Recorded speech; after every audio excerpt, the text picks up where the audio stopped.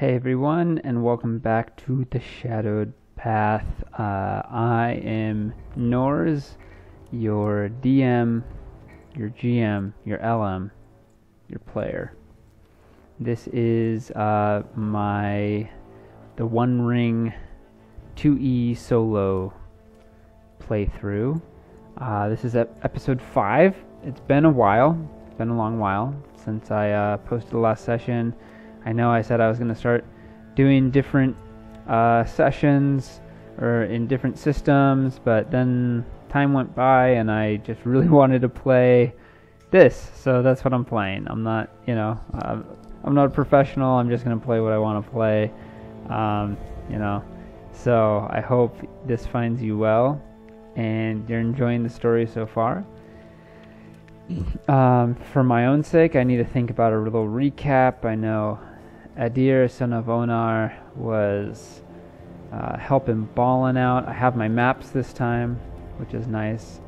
And he sort of cured or helped Balin in some way.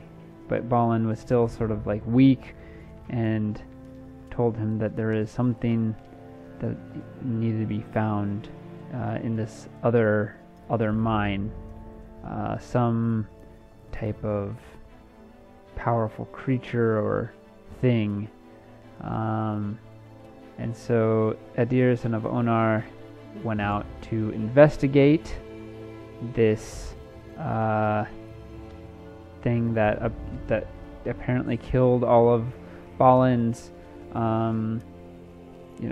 people, or his adventuring party, and Balin escaped.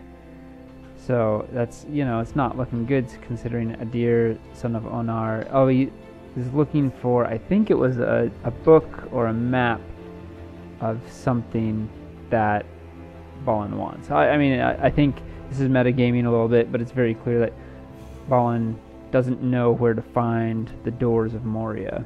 And so he's looking for lore that could tell him that, right? Because Balin eventually goes and tries to, retake Moria, which we also know. If you're a Lord of the Rings person at all, Balin dies trying to retake Moria. But the doors have been lost for, hundreds, if not thousands of years.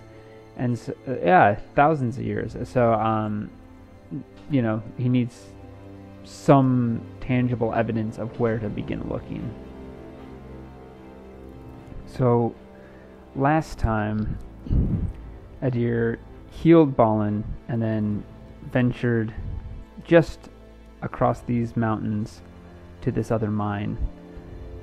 But in the process, he got attacked by goblins and pretty beat up. He did not fare well against these goblins, and so he's not in the best shape of his life as he comes to these doors. The doors of this mine are broken, their stone hinges have cracked, and the darkness looms before him. Adir is going to sneak. I think this is a time for stealth, and unfortunately my stealth is not so good. In fact, my stealth is very, very bad. I have no levels in it, but it doesn't hurt to try, right? Maybe I get lucky and get that Gandalf rune, 1 in 12. Alright, so he's gonna try to sort of sneak carefully up. I imagine, I remember last time I mentioned that there were it had fallen out, and there's a dank, a bad smell coming from within. So let's see what my roll can do. Stealth. I got a 5. Not going to cut it, of course, because I needed a 14 or better, which the only thing I could get would be the Gandalf rune. So I delve. He sneaks forward and enters the mine. Okay, so this is how this exploration of this mine is gonna work. I just put this pretty randomly. I just wrote that I need 10 successes total to find what I'm looking for. After each successful roll, and the rolls are going to be exploration rolls, because that's exactly what this is for.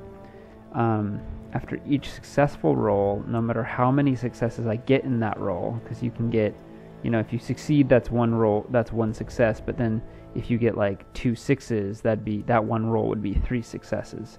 So no matter how many successes I get in a single roll, I have to roll on the lower table to sort of describe what Adir has found.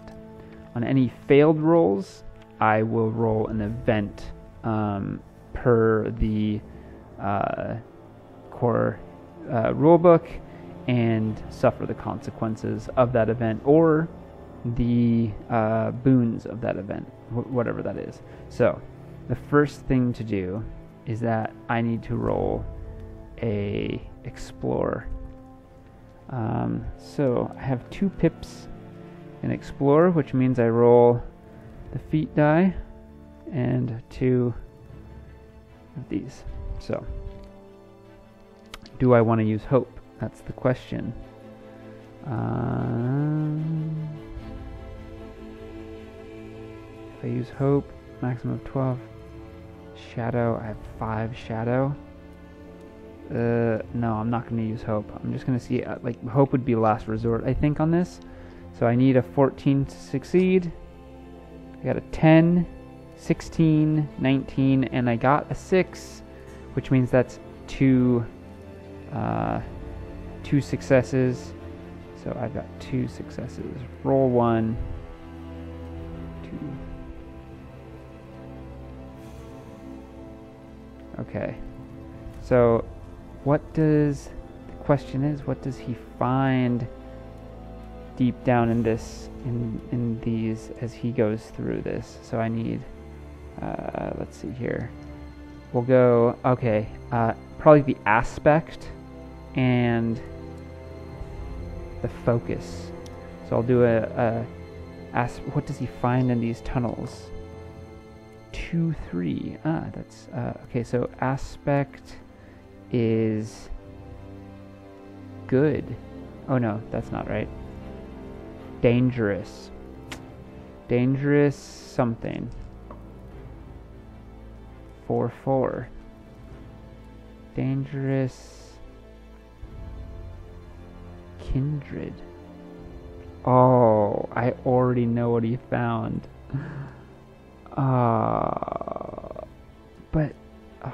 Okay. He begins walking into this. He lights a torch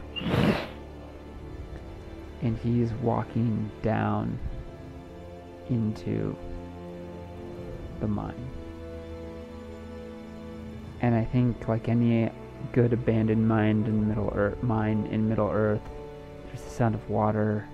It smells like moss that's rotting, with like the tinge of a sweet, sickly, almost like rotting flesh.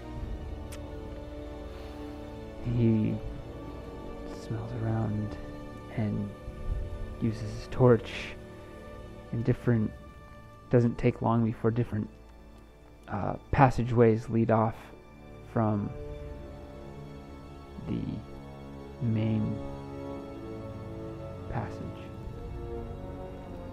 And he sees a chamber, and I have to ask a question.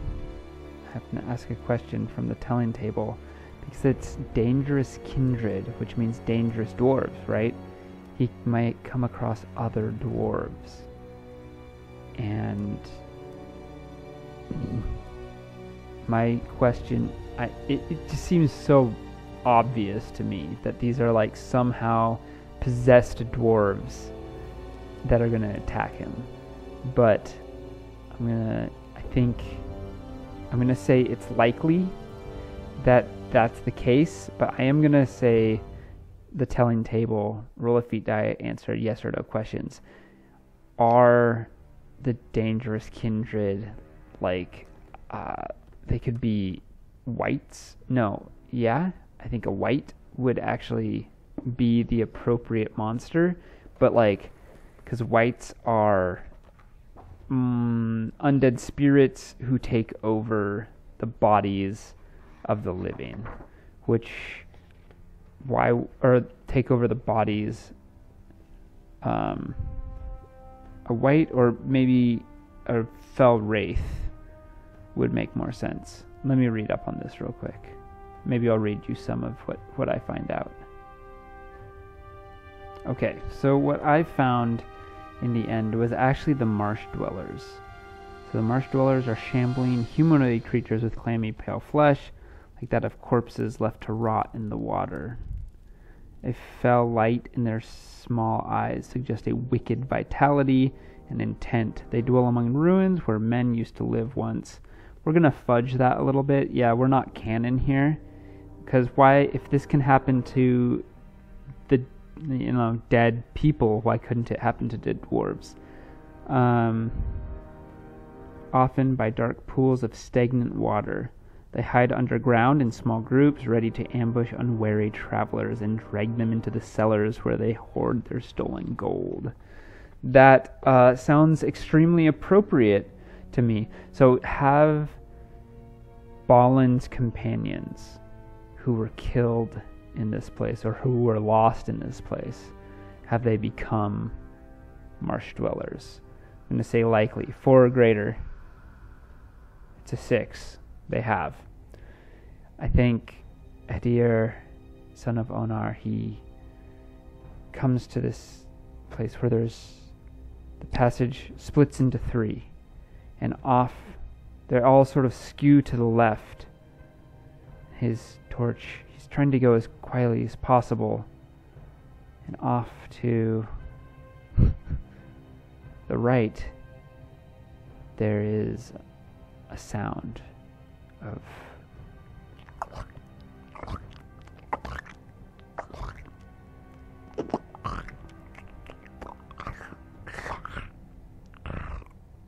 and he slowly approaches with his fire, his torch held aloft, though he knows that whatever is there will know he's there due to the light and the warmth.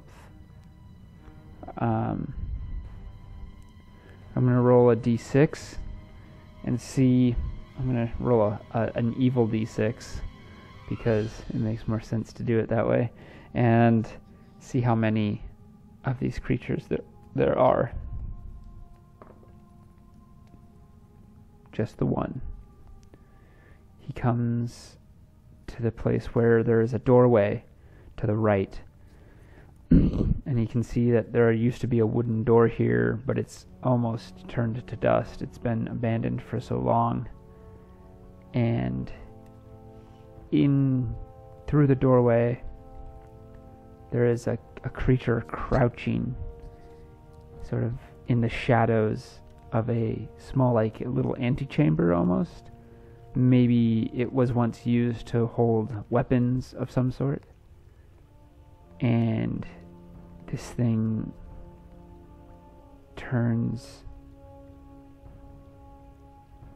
and looks with its beady, glowing eyes at Adir. And Adir is immediately going to throw his spear at it because he can see that it is dwarvish in stature, but its sounds and movements are jerky, almost like a wind-up animal or a wind-up toy. In its movement as it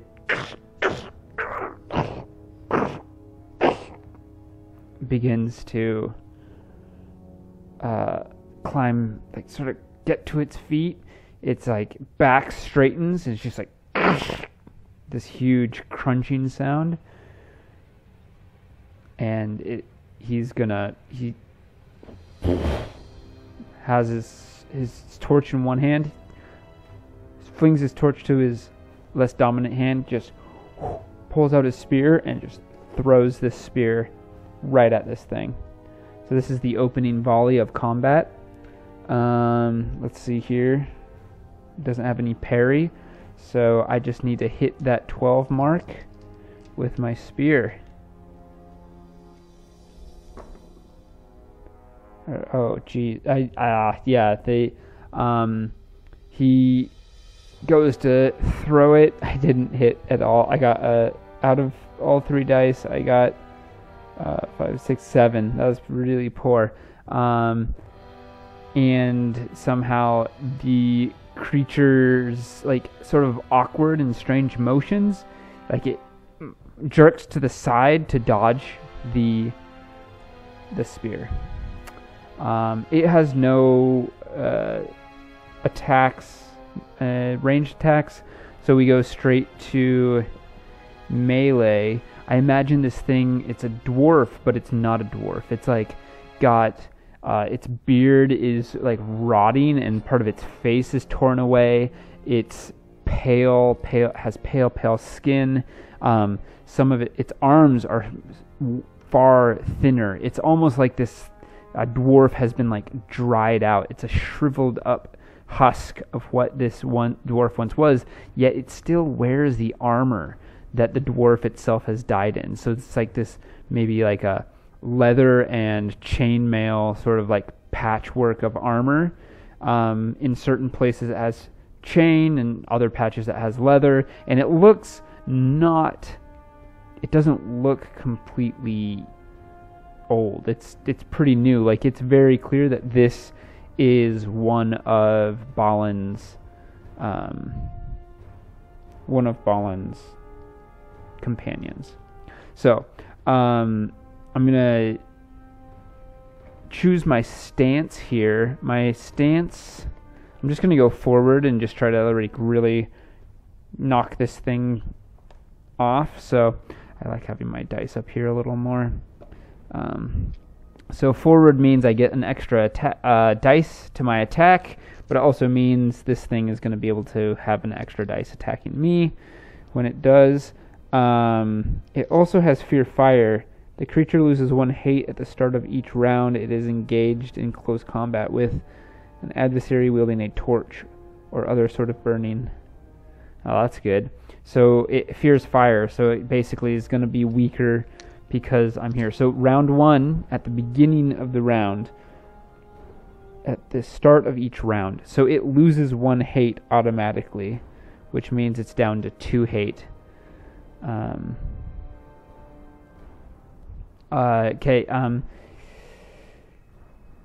Adir just like wades in, just like with this big uppercut with one of his axes. He's going to roll his attack, and I just need to hit that that 12 mark. 7, 8, 9, 10, definitely got it, but no extra successes. So Adir just wades in and just basically slashes upward, cleaving part of this thing's torso and hitting some of its armor, and it takes 5 damage. How much? Oh, it doesn't have a ton, but yeah, it's a good hit, clean hit. But this thing's still up, so it gets to attack back. So its turn, it's going to use its. Oh geez, it can bite or claw. What's the better one? I think bite is better. Oh, but it also has seize. Interesting. Got to look something up. All right, it is going to use its claws, because if it scores a special hit, then it can grab hold of Adir, and that's its main goal, is to take Adir somewhere. So it gets 2 + 1 because I'm in the forward stance, and it's aiming for my parry, which is 14. Definitely got it. Luckily, it didn't get any extra and didn't get any 6s. So it just does a solid 3 damage. Gosh. So I'm down to 17. It's not great. Do I stay in forward? I think I do. I stay in forward, and so roll my dice again. This thing slashes at interesting.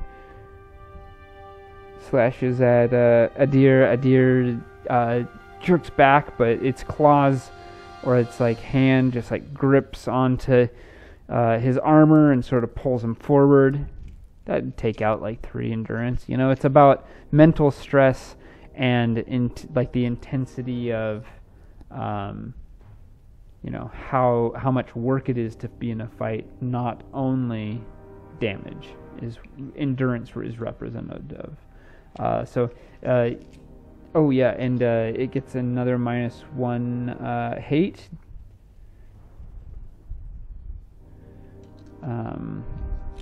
Because it's near a fire and it's frightened, and Adir is going to swing at it again with its... Oh no. That's actually... I still think I make it 5, 9... I do. But just barely. I got a 2 on the feat die, so that wasn't ideal. Adir shoves it back with his torch hand and just hits it on the head, so to speak. So it's down 10. I do another 5, and it reels back. And you know, I don't think things are stupid, but okay, it's gonna try to escape. I don't think these things are smart either. They're sort of like mindless zombies, I suppose, and they seek like basically human flesh and want to drag things to its lair, so to speak. So I think it's just going to do the same thing actually and try to grab hold of Adir. And it succeeds this time. So it does the 3 damage. Oh god. And it takes me down to 14. And it grabs hold of Adir, and Adir can only make brawling attacks now. Brawling isn't great. And I can only fight in the forward position, so I cannot try to protect myself.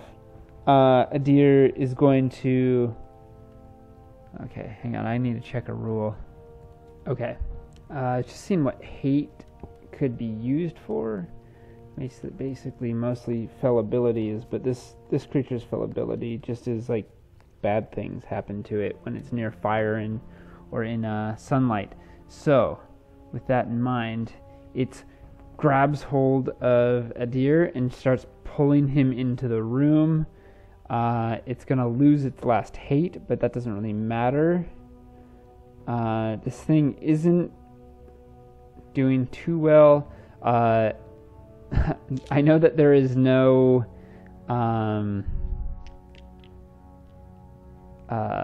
rule for attacking really with, I guess, brawling and improvised weapon. So that's exactly what Adir is still holding his torch, and he's going to try to drive the torch into this thing's head with an attack. And I still get 3 skill die because I'm in open stance, and your brawling skill is the average of your combat proficiencies, which is 2, because both my spears and my axe both have 2. So he's going to drive this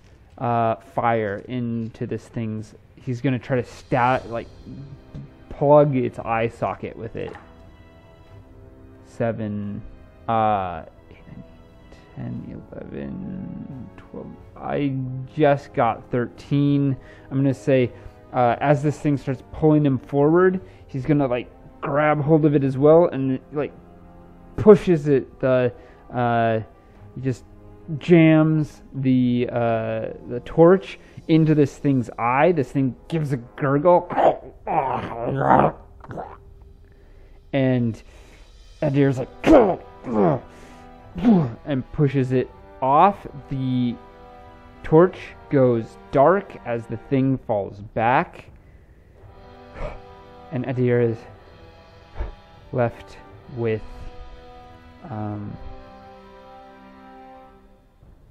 in the dark with his own panting breathing. Oh God. And it is pitch black. Let's see. He does have dwarf flute, amulet. Oh shit. Awareness.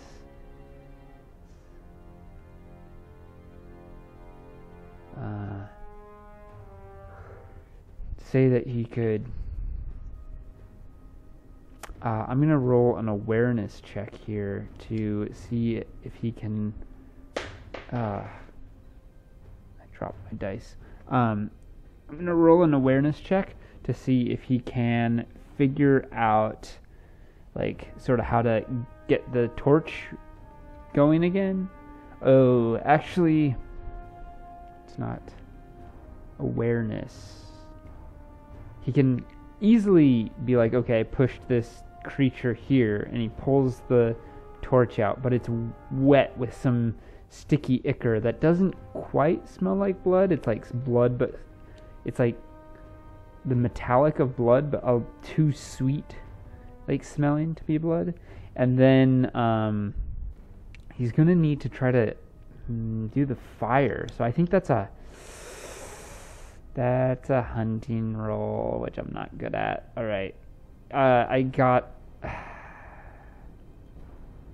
Okay, I'm gonna use a hope to gain an extra dice to try to relight my fire with my flint and tinder in the darkness.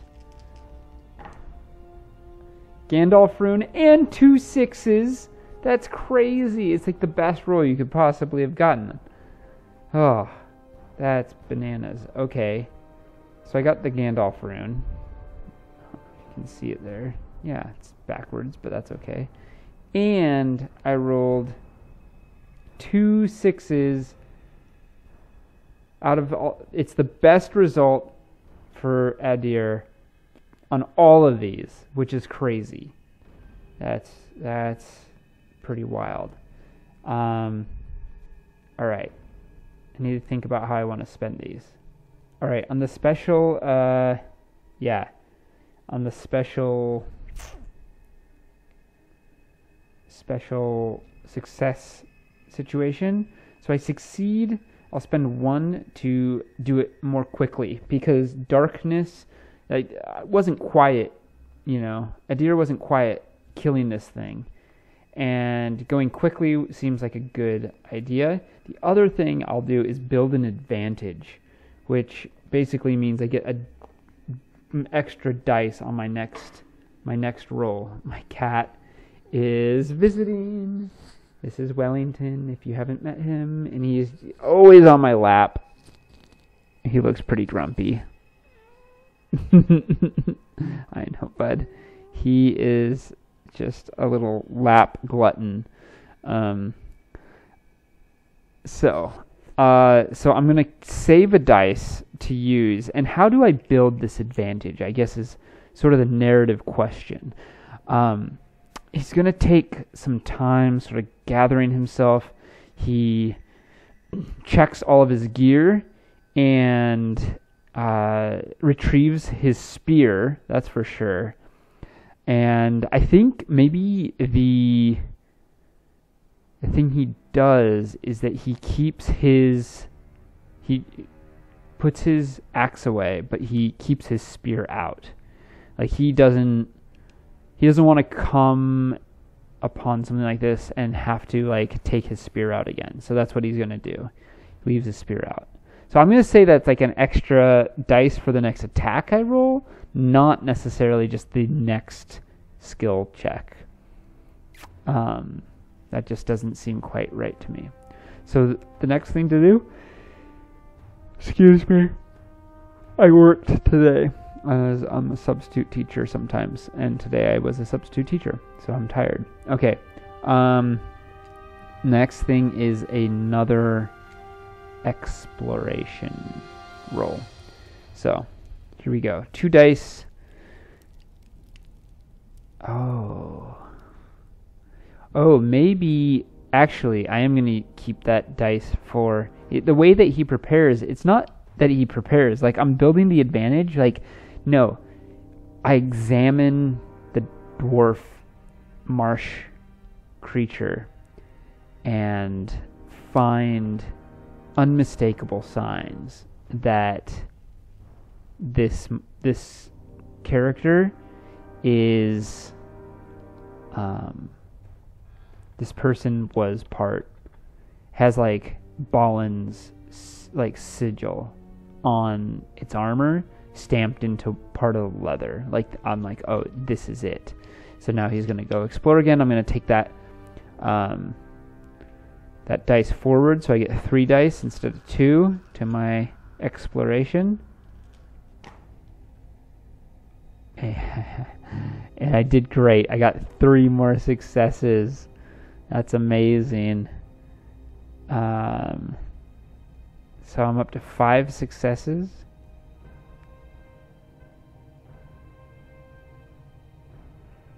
Roll 2, 3 more successes.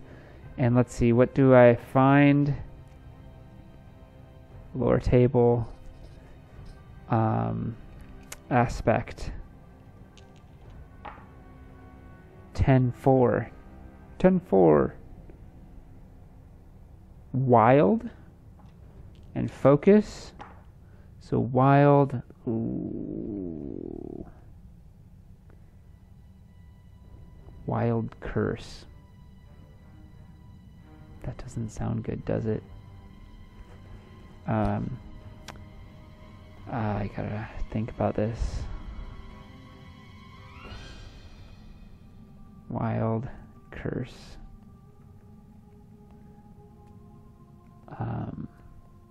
Adir, after examining the body, he picks up his torch, his spear,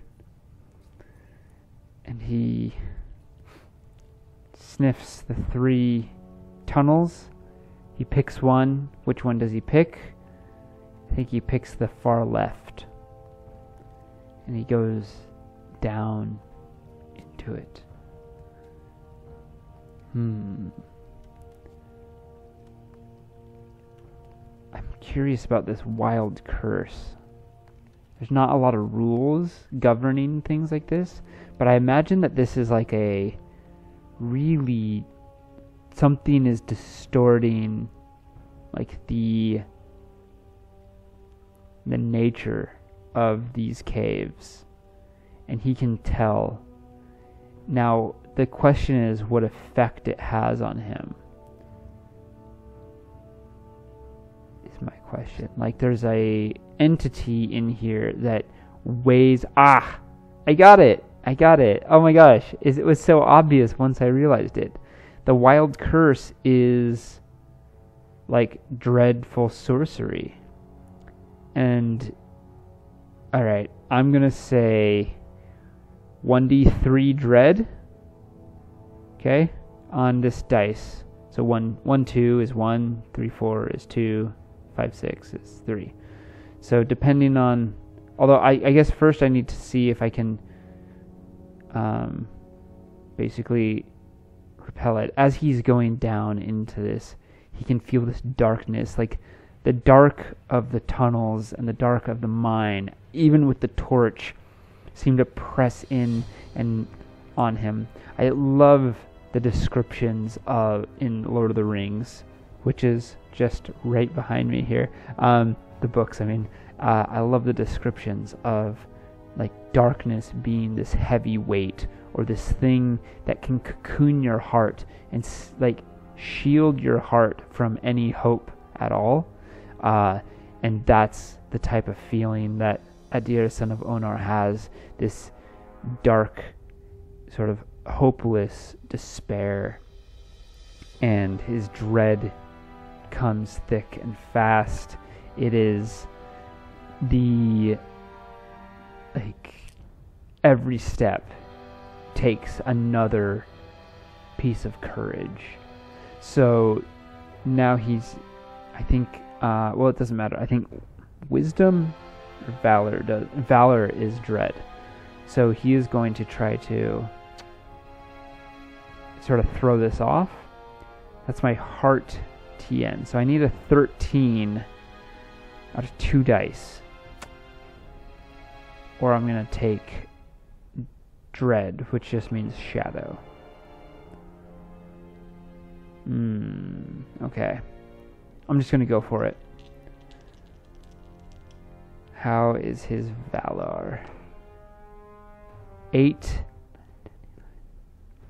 I was 1 away. Oh, just 1 away. I was so close, Adir. Okay, so he's just, yeah, it's really shit. Alright, so how many? I get 3 shadow. Oh my gosh, that's not good. I rolled, oh no, sorry, I get 2 shadow. That's still bad. Oh, I had 5, I had 6, 7, up to 7. That's still pretty dang bad, because I got a 3 on the die, which 1, 2 is 1, 3, 4 is 2, and so on. Adir, I'm just putting him through the ringer, and he can feel this like cold clenching his heart, and he knows something very wicked is down here. Alright. I'm up to 5 successes. I just need 5 more. The problem is that's multiple. I haven't really actually done these like checks like I said I was going to. I said I was going to do like descriptions of where I was going. Every single time I've done a roll, I've like basically done an event of my own making, which I don't know. It just made sense to do it that way. All right, but I gotta try to get these. I gotta try to get these successes. I can't afford to have a failure, so I'm gonna use another hope point, which brings me down to 9, which is really bad. I really hope I don't take more shadow. Alright, so I'm gonna take that extra dice and see what my exploration is.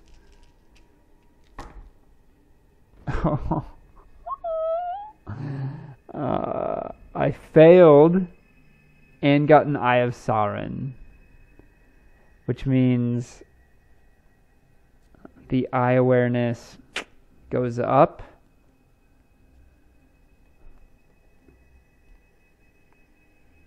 To 3. And I am, let's see here. Oh, shoot. Yeah, D&D Beyond is same things. Oh, right, I need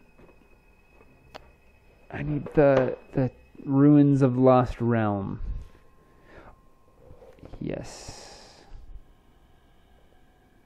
I am in, yeah. But Blue Mountains. Yeah, I'm in a dark land. And the Darklands have, I think the eye awareness is pretty low. Oh, it's not like where I'm at. I'm only at like 3 right now. So Eye of Mordor. Here we go. The eye awareness is the hunt is 14. So the player here is protected by I haven't gained great renown. The enemy is actively looking. No. The player hero is traveling under a false name. No. So, yeah. Okay. That's fine, I guess. So.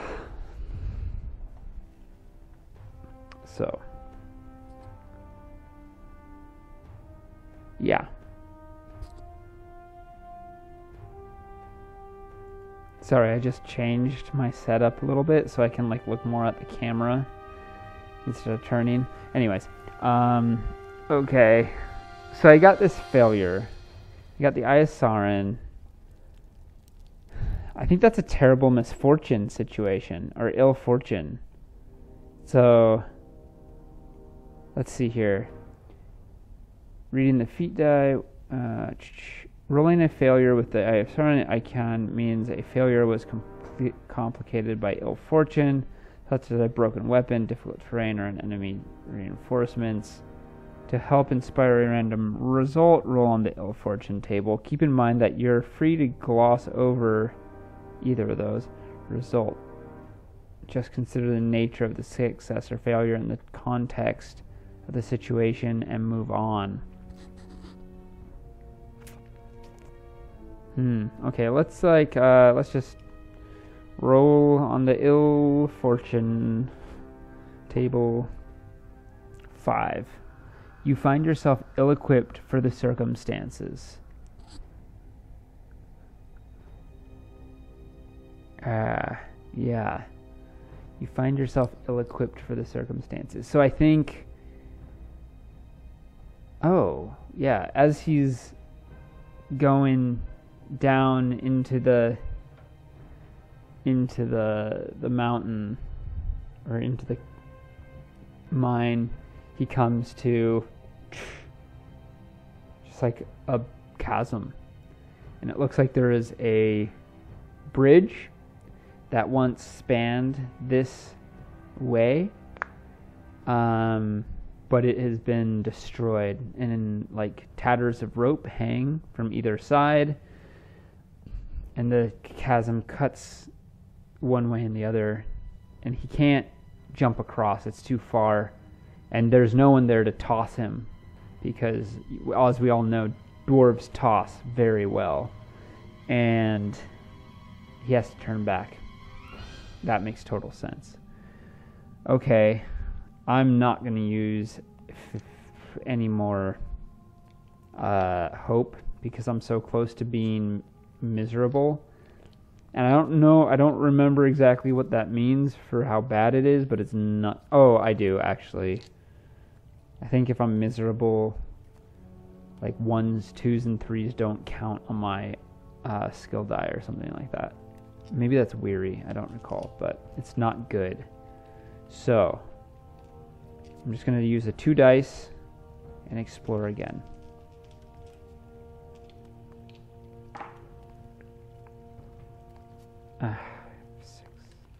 Got like 10, so another failure. Adir might have to retreat and try to recoup and try again later. I don't think he's cut out for this at the moment. Let's go to the events.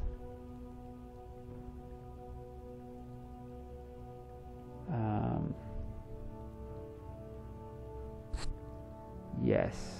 Right, I need to make an ill-favored journey event roll. Here we go. Got a 2. Ill choices. If the roll fails, gain 1 shadow point in dread. So I take 2 fatigue regardless. This has been difficult and taxing. So I'm up to 3, and I gain a dread if I fail this roll. EK. We're gonna say, who does it target? I need D6. Who does it? What does it target? The 2 would be Scout. So explore. Another explore roll. Not the worst, but not the best. And then I go down to the terrible misfortune. Oh yeah. Despair, mishap, ill choices. Here we go.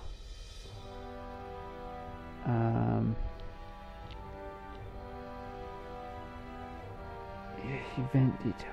Okay. The rail fails. Gain 1 dread. Awareness, explore, hunting, explore. Oh, I roll. Oh, I did that. I got the 2, but now I need to roll on the ill fortune table first, because then it will tell me which dice to roll. I should have realized that. A 5. Disorienting environs. Explore to find your way. Yeah, that sounds about right. Distorting environs. It is an explore roll, so I was doing the right thing. I need a 14 out of this, or things could get really ugly.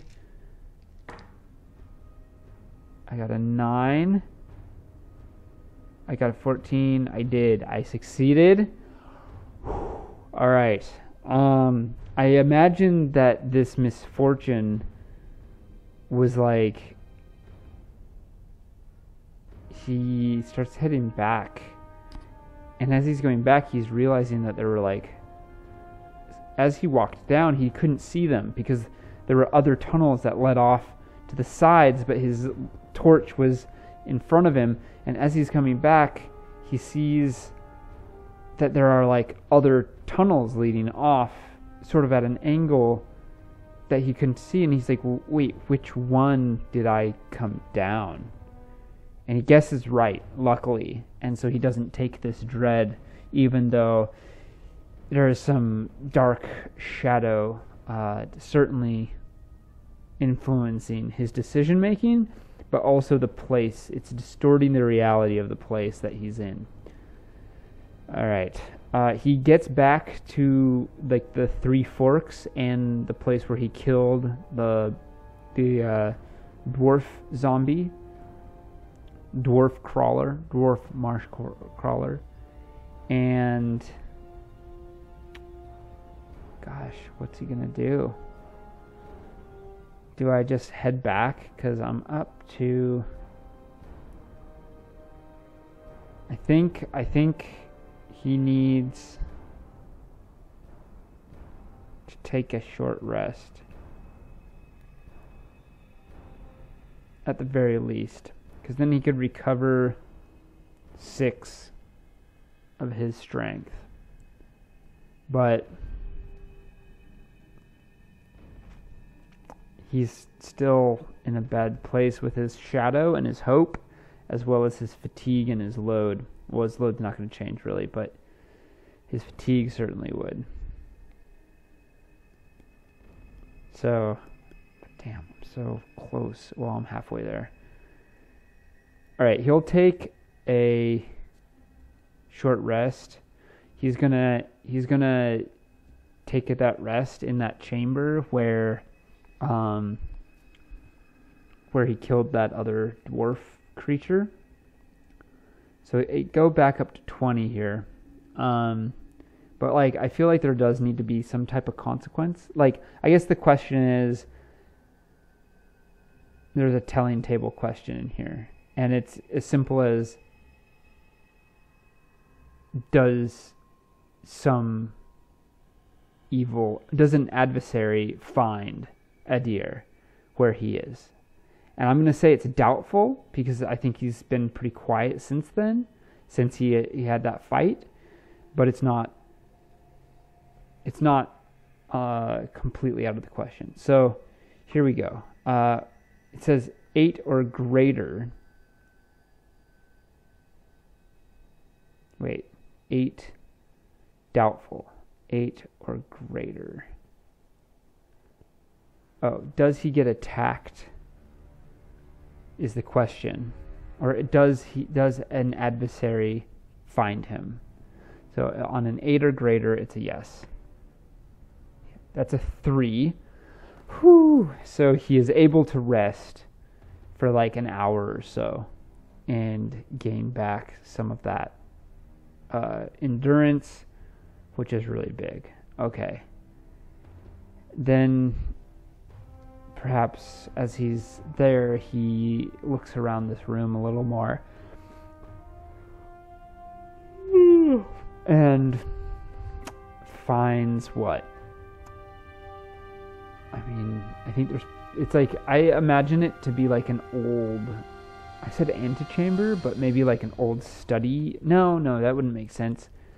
But like, yeah, like antechamber would have like maybe old books and things, and like maybe a shelf built into the wall, and there's like some like moldering tombs that turn to dust when he touches them. And yeah.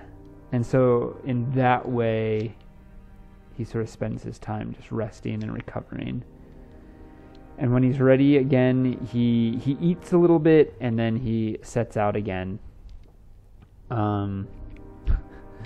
to try to explore this place. He picks the far right passage this time, as the far left one just went to like a chasm.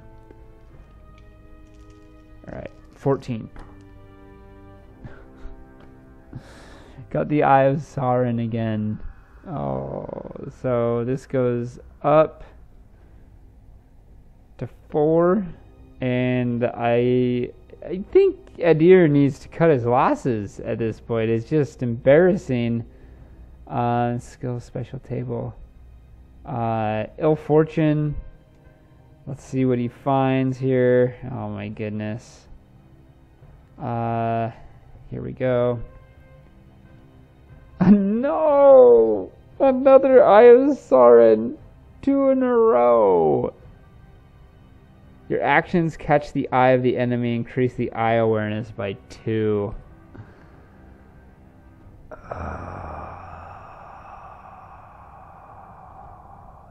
So frustrating. Okay.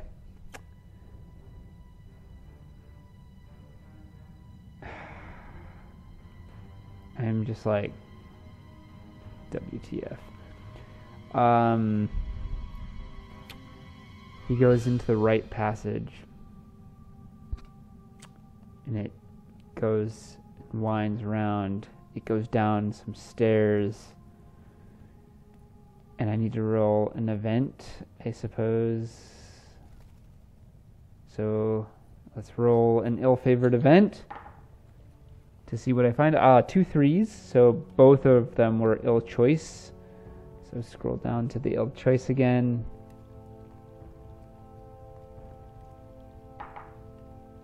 Seven. Wait, I'm supposed to be roll a D6, not a D12. 4. Lost quarry, hunting to follow its tracks. Interesting. I gain another fucking shadow point if I gain 2 more fatigue. That's not great. And I could gain a shadow point. This is hunting. Hunting's not great. Okay.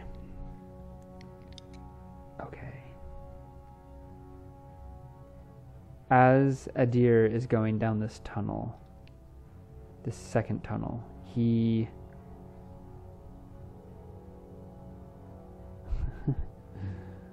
no way, that can't be it. Maybe he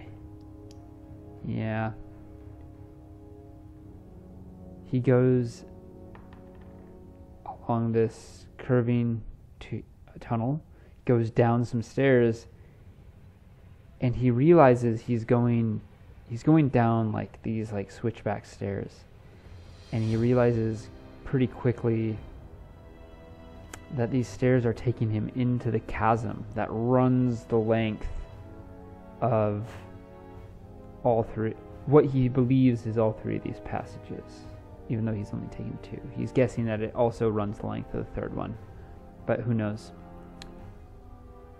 And as he's going down, he can feel something, not sure what, because I am going to do something I haven't done before.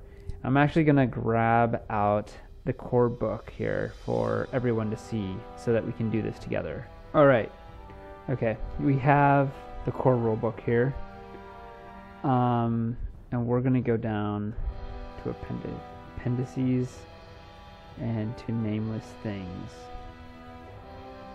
And we're just going to make a nameless thing, because this is going to dictate if I rolled something that means the eye of the enemy sort of is caught upon me. I think it's only makes sense in this dark place that nameless thing in north dwarf in south dwarf.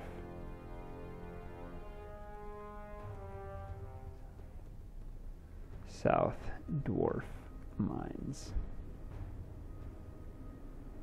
Alright, let's make a nameless thing, table 1. Roll a feat die. Okay. The Bane. It's called the Bane, and a d6. 2 of the Abyss. Of the Abyss. By whom? 4? By orcs. Oh my gosh. Okay, that's crazy. Even the orcs don't like this thing. It's called the Bane of the Abyss by the orcs. Bane of the Abyss. What does that even mean? I'm not sure, but that's fun. Okay. Next thing, it is 3. Slug-like. Is slug-like. And the d6 with remorseless. Sorry, I'm writing this all down so I don't forget. This is like my session notes right now. And when first encountered, okay, here is like the description of like Adir going down this tunnel. He notices, what does he notice? Dice? What does he notice? Dice. Gandalf rune. He notices how cold it's getting as he descends. Adir descends. He notices the temperature drop, and and his torch begins to like gutter and shake, just like, you know when flames make that sound. But strangely as well, Adir realizes that like there was never any breeze. Like he's in a mine with like an abandoned mine. There's not going to be a breeze down there, but yet his torch begins to flicker and sputter.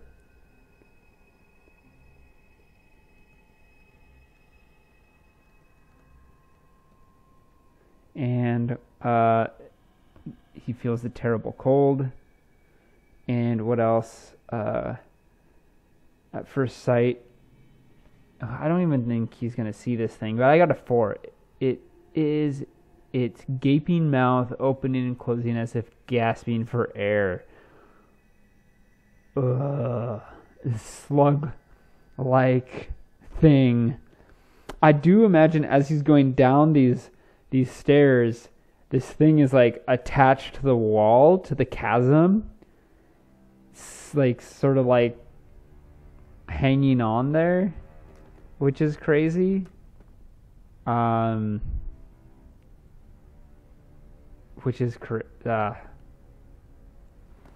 yeah, that's gross. It's just pretty gross. I don't even know.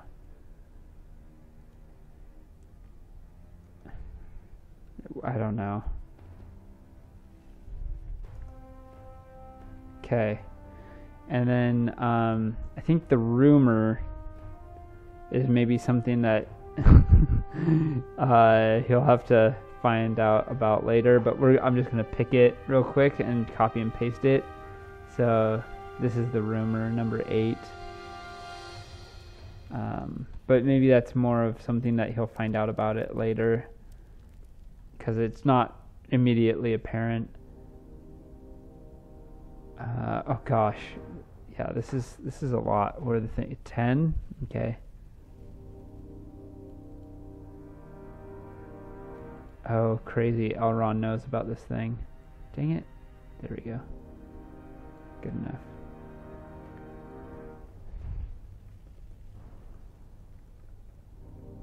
I'm just taking notes. Sorry. That it's probably not exciting to watch. I just don't want to forget this thing because it's having a horrible impact on my character right now. Okay, characteristics. Wait, what the heck? Oh gosh. Okay. So I roll on this attribute level hate. Okay, attribute level. It's got 11 attribute level. 11 hate 11. Okay, great. It's like this massive creature. What's its armor? 9 D4. That's still insanely a D4 is still insanely good. And parry 7. Sick. No parry.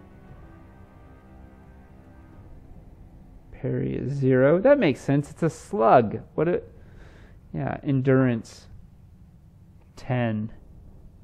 56. Interesting. I love this. This is so fun. Might. How much might does it have? 3. So it takes 3 attacks. That's insane. Combat proficiency. Great.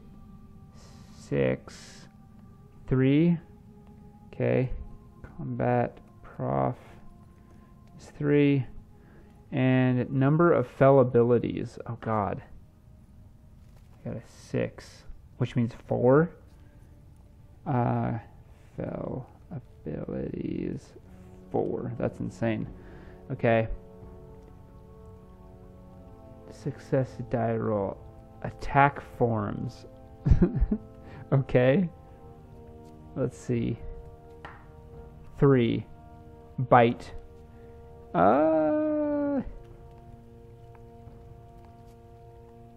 Interesting. Okay, maybe attack. Bite / beak. I imagine that this thing has like a mouth that's like, you know, like the Kraken or the Watcher in the water of Moria in the movie, how it's like opens up its mouth and then opens like up a second mouth, right? This thing is the same. It's like this strange gelatinous slug monster that has like this gaping maw that's just like sucking air, but inside of it this thing comes out and it's like a beak almost. I think would make a lot of sense. And it says attribute level -1, -2. What does that mean? Oh, it can actually damage. Oh, okay. Attribute level. Okay. So damage, it does. I got a 2. So it's just attribute. So what does that mean? Oh, it's might. No? I don't... Roll twice on the following table to determine the primary and secondary attacks. Oh, I need to do another secondary attack. So, first one is bite attribute level. What does that mean? Does that mean it, like the combat proficiency? I think so. Bite, and then it's like 3, and injury 16, and special damage overbear. Interesting. And I gotta do another one. Okay. Wait, attribute. Oh, attribute level. Oh my gosh. So this thing doesn't do 3, it does 11. It does literally 11 damage in one attack. That's so stupid. That's so good. That's why it says minus. So this one also does, oh my gosh. This one is 1, so it crush hooves. I think it's more like if it's gonna crush thing, it's gonna crawl over, like, or like roll over someone, or maybe it has like giant flipper crush. It can like crush with its giant flipper. See how much damage it does. 5. Okay, so it does 11 minus 3. So that's not as bad, but it's still insanely good. So 8, and then its injury is 2, so that's 14. The flipper is just worse at everything. And then lastly, it also has overbear. I don't like that, though. I don't like having doubles of something, so let's just try that again. 6, we'll go pierce. I'm going to switch them, because the beak should have pierce, and the other thing should have overbear. Okay. Well, okay. I'm going to make a note here that I'm on table 8, and I'm going to finish it later, because I think I know everything I need to know. Like, I don't need to roll all these like fell abilities right now and everything, although it would be the last thing to do. But I'm going to leave it there because I want to focus on the narrative again. That was fun, though. That's crazy. This monster is legit terrifying. And I don't know when Adir would ever be able to try to kill something like this. Probably, maybe never. Probably never. So he's going to go down this thing, and he hears this sound of...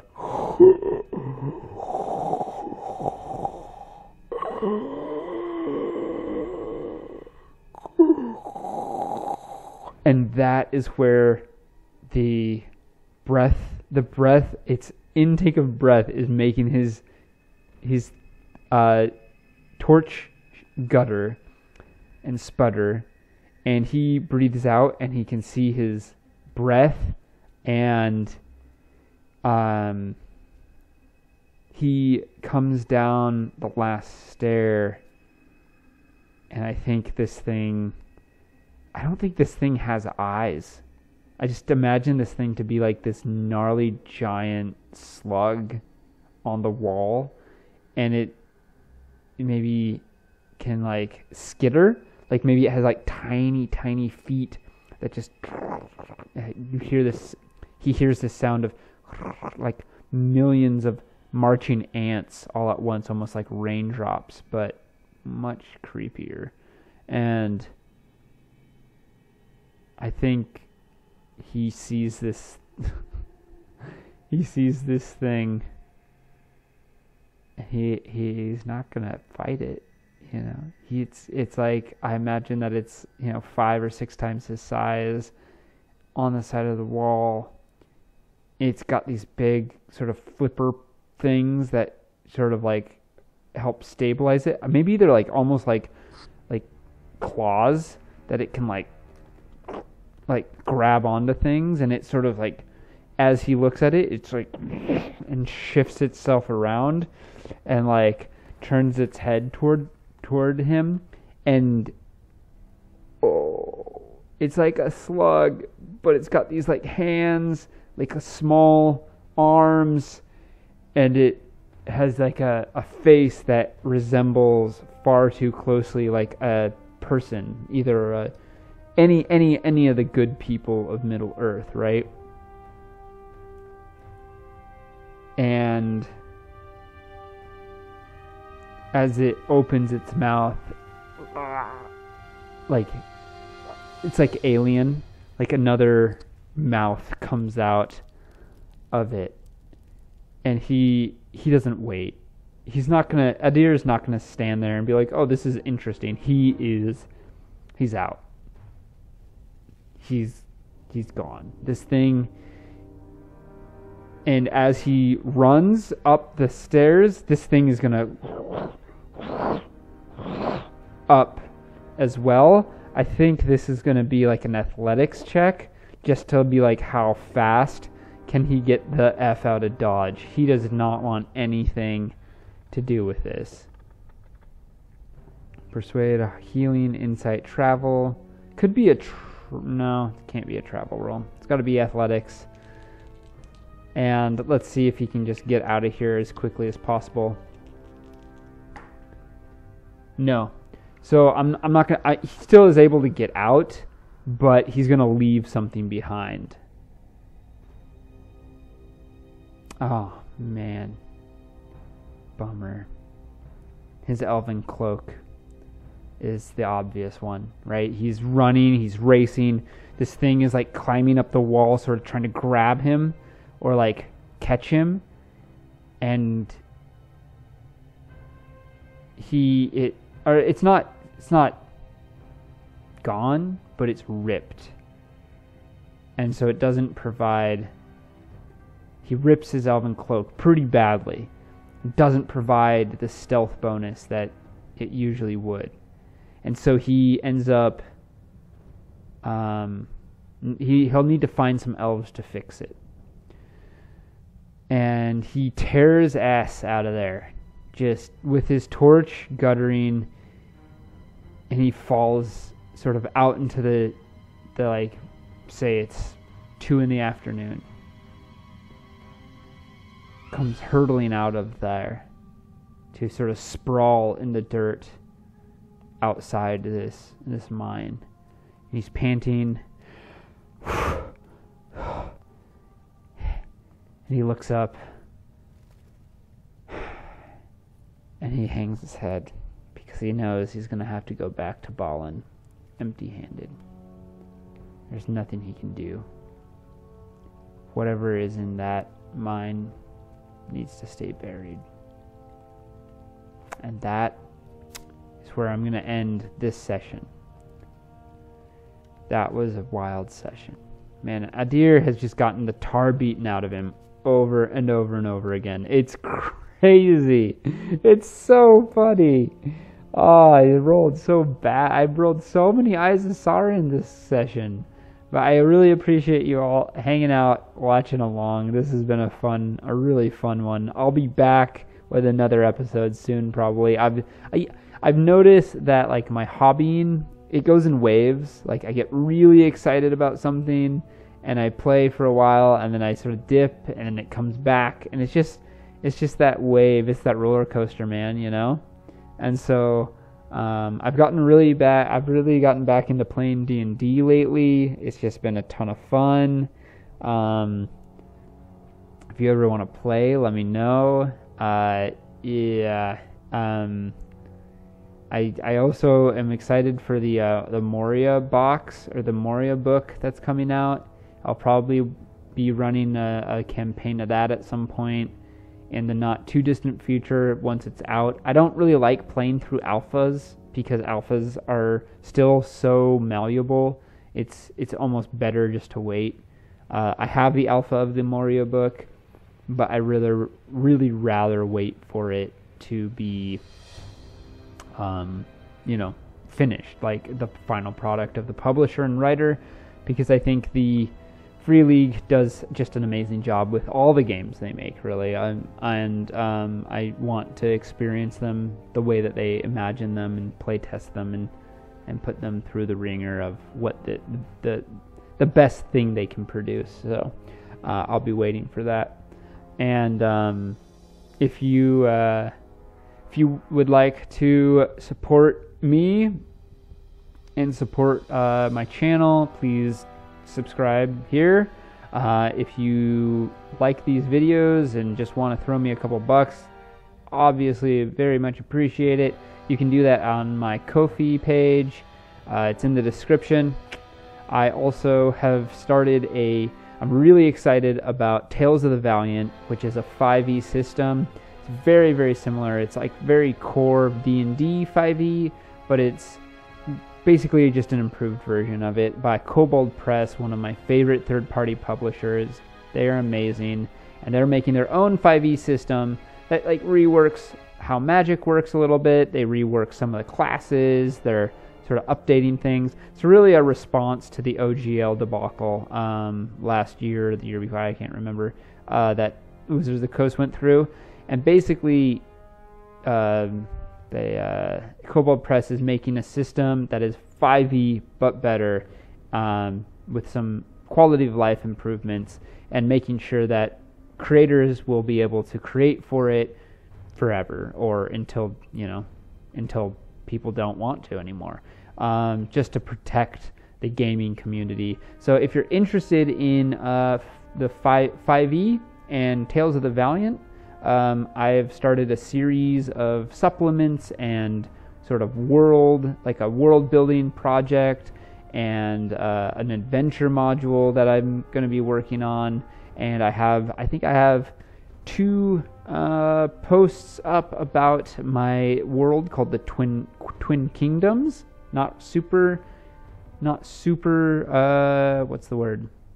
Original, but the campaign that I'm setting in there is going to be, it's an undead campaign. Your characters start as undead, which I think, and their first task is to escape from the land of the dead, which I think could be really fun. I've made some cool mechanics and written some cool rules to sort of dictate how the land of the dead works and how they can escape, and then that will be the first part, probably 1 through 4, levels 1 through 4, 1 through 5 there, and I'm pretty excited about it. So I've been writing lore, and I've been writing character options and all these things. So if you're interested in that type of stuff, subscribe. You can follow me on Ko-fi and check that out. There is a paid membership tier that gets you some extra things, access to my Discord. I'll run a game in there once a month for people who support me of any game that people are interested in.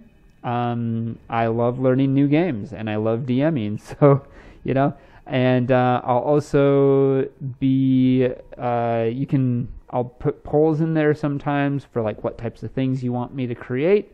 So if you'd like to, I'm really just trying to throw my weight at this whole idea of making a little bit of money as a creator. I love tabletop games, and I love writing stuff for them, and I'm excited to play them, so why not? So if you're interested, check out my Ko-fi page. Like I said, it's in the description. Follow this channel if you want more solo role-playing videos. These will always be free. I'm never going to put these things behind a paywall. So this is what I did on my Friday night, because I was I just really wanted to play, and my friends were busy. So, all right. Until next time, we'll see what Adir gets up to next time. I think you just got to go report to Balin and be sorry, man.